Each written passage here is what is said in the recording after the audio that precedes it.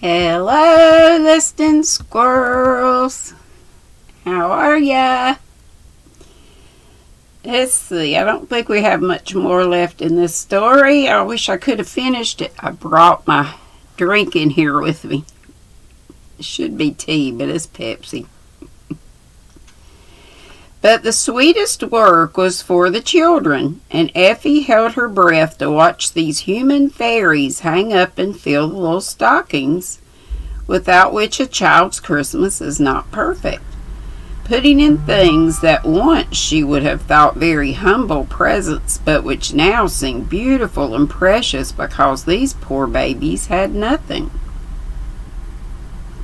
That is so beautiful. I wish I could make Merry Christmases as these good people do, and be loved and thanked as they are, said Effie softly as she watched the busy men and women do their work and steal away without thinking of any reward but their own satisfaction. You can if you will. I've shown you the way. Try it and see how happy your own holiday will be hereafter. As he spoke, the spirit seemed to put his arms about her and vanished with a kiss. "Oh, stay and show me more," cried Effie, trying to hold him fast. "Darling, wake up and tell me why you're smiling in your sleep," said a voice in her ear, and opening her eyes, there was Mama, bending over her in morning sunshine, streaming into the room. "Are they all gone? Did you hear the bells? Wasn't it splendid?" she asked, rubbing her eyes and looking about her for the pretty child who was so real and sweet. "You've been dreaming at a great rate, talking in your sleep, laughing and clapping your hands as if you were cheering someone. Tell me what was so splendid," said Mama, smoothing the tumbled hair and lifting up the sleepy head. Then while she was being dressed, Effie told her dream, and Nursey thought it very wonderful, but Mama smiled to see how curiously things the child had thought, read, heard, and seen through the day were mixed up in her sleep. "The spirit said I could work lovely miracles if I tried, but I don't know how to begin, for I have no magic candle to make feasts appear and light up groves of Christmas trees as he did," said Effie sorrowfully. "Yes, you have. We'll do it," and clapping her hands, Mama suddenly began to dance all over the room as if she'd lost her wits. How? Tell me, Mama," cried Effie, dancing after her and ready to believe anything possible when she remembered the adventures of the past night. I've got it, the new idea, a splendid one if only we can carry it out." And Mama waltzed the little girl round till her curls flew wildly in the air while Nursey laughed as if she would die. Tell me," shrieked Effie. No, it's a surprise. A grand surprise for Christmas Day," sung Mama, evidently charmed with her happy thought. "Now come to breakfast, for we must work like bees if we want to play spirits tomorrow. You and Nursey will go out shopping and get heaps of things while I arrange matters behind the scenes." They were running downstairs as Mama spoke, and Effie called out breathlessly, "It won't be a surprise, for I know you're going to ask some poor children here and have a tree or something. It won't be like my dream, for they had ever so many trees and more children than we can find anywhere. There will be no tree, no party, no dinner in this house at all, and no presents for you. Won't that be a surprise?" And Mama laughed at Effie's bewildered face. "Do it? I shall like it, I think, and I won't ask any questions, so it will all burst upon me when the time comes," she said. And she ate her breakfast thoroughly, for this really would be a new sort of Christmas. All that morning Effie trotted after Nursey in and out of shops, buying dozens of barking dogs, woolly lambs, and squeaking birds, tiny tea sets, gay picture books, mittens and hoods, dolls and candy, Parcel after parcel was sent home, but when Effie returned, she saw no trace of them. Though she peeped everywhere, Nursey chuckled but wouldn't give her a hint, and went out again in the afternoon with a long list of more things to buy, while Effie wandered forlornly about the house, missing the usual merry stir that went before the Christmas dinner and the evening fun. As for Mama, she was quite invisible all day and came in at night so tired that she could only lie on the sofa to rest, smiling as if some very pleasant thought made her happy in spite of weariness. "Is the surprise going on all right?" asked Effie anxiously, for it seemed an immense time to wait till another evening came. "Beautifully, better than I expected, for several of my good friends are helping, or I couldn't have done it as I wished. I know you will like it, dear, and long remember this new way of making Christmas merry." Mama gave her a very tender kiss, and Effie went to bed. The next day was a very strange one, for when she woke there was no stocking to examine, no pile of gifts under her napkin, no one said Merry Christmas to her, and the dinner was just as usual to her. Mama vanished again, and Nursey kept wiping her eyes and saying, "The dear things, it's the prettiest idea I ever heard of. No one but your blessed Ma could have done it. Do stop, Nursey, or I shall go crazy because I don't know the secret." Cried Effie more than once, and she kept her eye on the clock, for at 7 in the evening the surprise was to come off. The longed for hour arrived at last, and the child was too excited to ask questions when Nurse put on her cloak and hood, led her to the carriage, and they drove away, leaving their house, the one dark and silent one in the road. "I feel like the girls in the fairy tales who are led off to strange places and see fine things," said Effie in a whisper as they jingled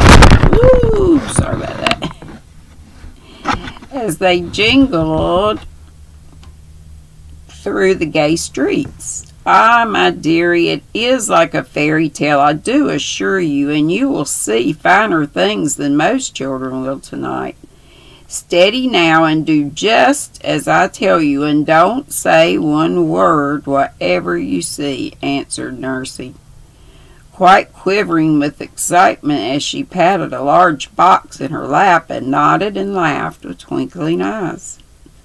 They drove into a dark yard, and Effie was led through a back door to a little room, where Nurse coolly proceeded to take off not only her cloak and hood, but her dress and shoes also. Effie stared and bit her lips, but kept still until out of the box came a little white fur coat and boots, a wreath of holly leaves and berries, and a candle with a frill of gold paper round it. A long "oh" escaped her then, and when she was dressed and saw herself in the glass, she started back, exclaiming, "Why, Nursey, I look like the spirit in my dream." "So you do, and that's the part you're to play, my pretty. Now whist, W-H-I-S-T, while I blind your eyes and put you in your place." "Shall I be afraid?" whispered Effie, full of wonder, for as they went out she heard the sound of many voices, the tramp of many feet, and in spite of the bondage, was sure a great light shone upon her when she stopped. "You needn't be. I shall stand close by, and your ma will be there." After the handkerchief was tied about her eyes, Nurse led Effie up some steps and placed her on a high platform where something like leaves touched her head, and the soft snap of lamps seemed to fill the air. Music began as soon as Nurse clapped her hands. The voices outside sounded nearer, and the tramp was evidently coming up the stairs. Now, my precious, look and see how you and your dear Ma have made a Merry Christmas for them that needed it.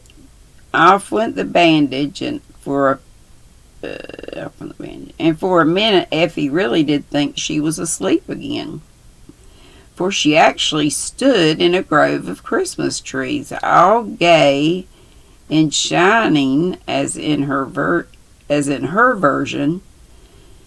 vision. 12 on a side, and 2 rows down the room stood the little pines, each on its low table, and behind Effie a taller one rose to the roof.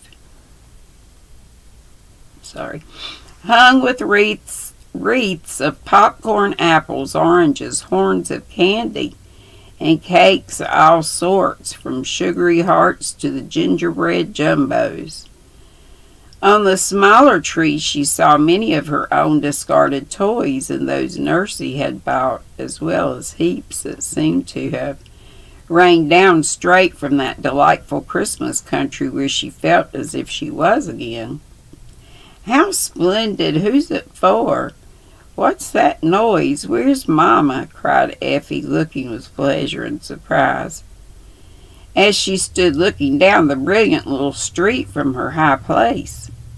Before Nurse could answer, the doors at the lower end flew open, and in marched 24 little blue-gowned orphan girls, singing sweetly until amazement changed the song to cries of joy and wonder as the shining spectacles appeared, where they stood staring with round eyes at the wilderness of pretty things about them. Mama stepped up beside Effie and, holding her hand fast to give her courage, told the story of the dream in a few simple words, ending in this way.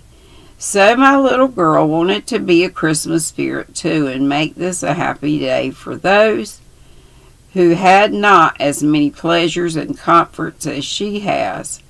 She likes surprises, and we played this for you all. She shall play the good fairy and give each of you something from this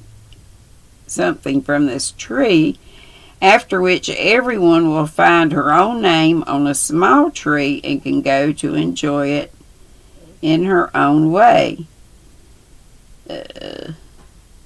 March by, my dears, and let us feel your hands.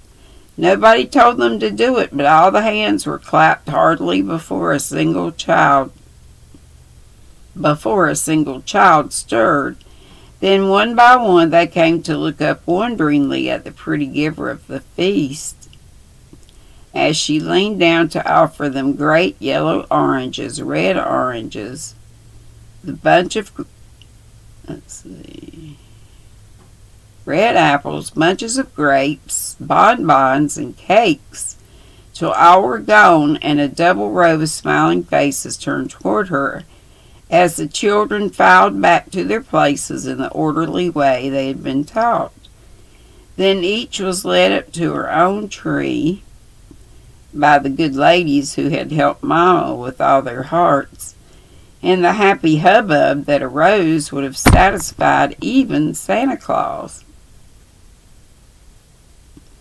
Santa Claus himself. Shrieks of joy, dances of delights, laughter, and tears, for some tender little things could not bear so much pleasure at once, and sobbed, with mouths full of candy and hands full of toys.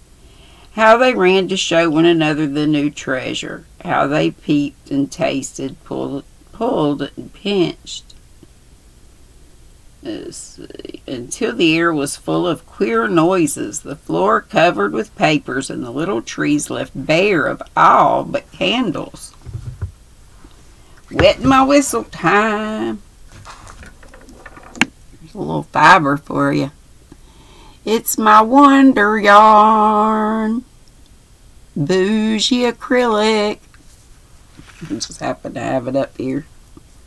It's gotta find the rest of it's over there. I found it.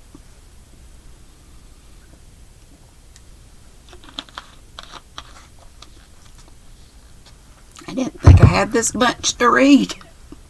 I have to go to sleep on you. How they ran to show one another. No, I got that. Little tree left bare of all but candles. I don't think heaven can be any gooder than this, sighed one small girl, as she looked about her in a blissful maze, holding her full apron with one hand, while she luxuriously carried sugar plums to her mouth with the other. Is that a truly angel up there? Asked another, fascinated by the little white figure with the wreath on its shining hair, who in some mysterious way had been the cause of all this merrymaking. I wish I dared to go and kiss her for this splendid party, said a lame child, leaning on her crutch, as she stood near the steps, wondering how it seemed to sit in a mother's lap, as Effie was doing while she watched the happy scenes before her.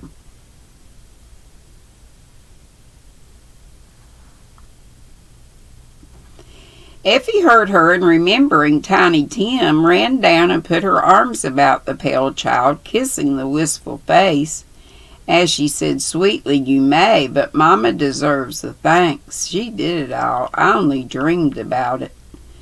Lame Katie felt as if a true angel was embracing her, and could only stammer out her thanks, while the other children ran to see the pretty spirit and touched her soft dress, until she stood in a crowd of blue gowns, laughing as they held up their gifts for her to see and admire. Mama leaned down and whispered one word to the older girls, and suddenly they all took hands to dance around Effie, singing as they skipped. It was a pretty sight, and the ladies found it hard to break up the happy revel. But it was late for small people, and too much fun is a mistake. So the girls fell into line and marched before Effie and Mama again.